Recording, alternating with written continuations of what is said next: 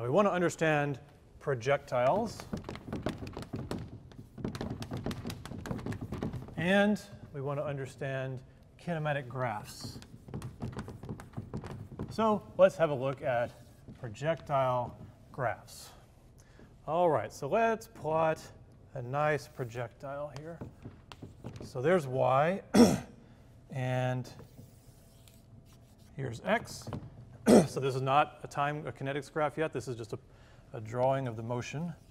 And here's our projectile given an initial velocity like that. So we know what it's going to do. It's going to go in a parabolic trajectory like that.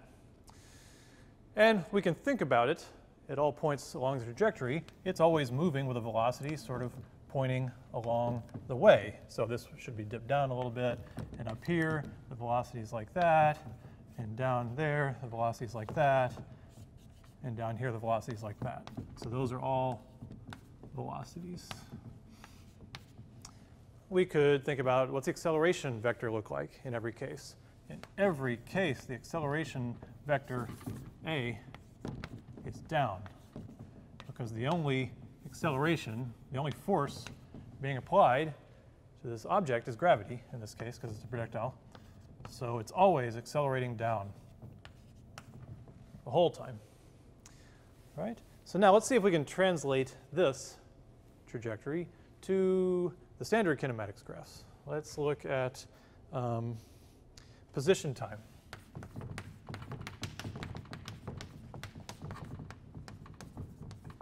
All right. Well, there's actually two. There's position time in the x and position time in the y. So let's do both of them together. Time and, oh, what do I want on top? Let's say x.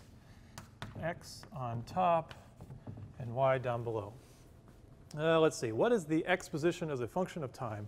As it flies through the air, if you imagine, I'll have my finger on the trajectory, but imagine down here's the x position. Right? The x position is just uniformly increasing.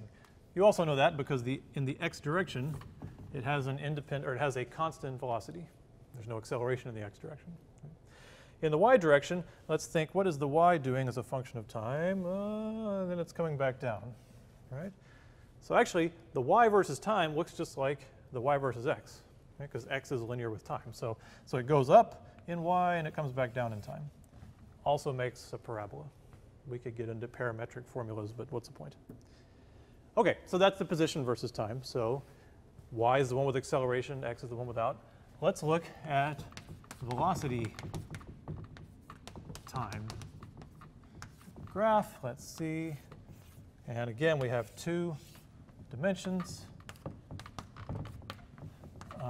Vx component and Vy. And let's see, what's going to happen here? Vx is a constant value, and it's positive, right, because it's pointing that way. So it doesn't change. No acceleration, constant. Everything's fine. Right? What's the slope of this line at all points? It's the same. It's a constant. The y velocity is a little more complicated. We start out with a value. It's moving up. It's positive, positive. At the apex is where y velocity is 0. That's the highest it gets, and it goes negative.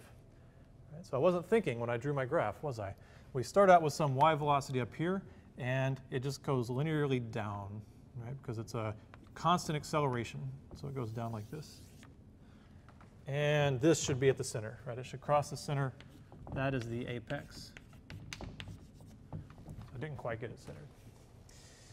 Let's see, but I've already taken the AP exam, so it's okay.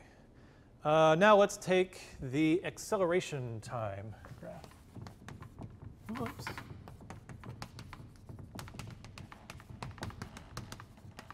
The acceleration time in ax versus time and a y versus time. Now, if you want to in your notes, try to do these before me. That is fine. I'm not going to pause.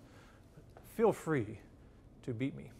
Let's see, acceleration versus time in the x direction. And these are always the origin, by the way. I'm not labeling the origin, but I mean the origin. Therefore, since it is 0, it's right here along this line. Right? There is ax versus time. There is no acceleration in the x because there is no force in the x. And finally, the acceleration in the y versus time. I blew it again, didn't I? Put the origin in the lower left. What is the acceleration? It's down. It's negative if we think about its component. We have a negative y acceleration, so I'll leave that the origin. I'll put this here. I'll bring the line down like that, and I'll put the acceleration versus y plot down here. There it is. I'll clean that up, I promise. But there we go. So that's good practice. If you think you really understand position time graphs, do them for a projectile. Maybe you could even go and do them for an uneven projectile. See what happens.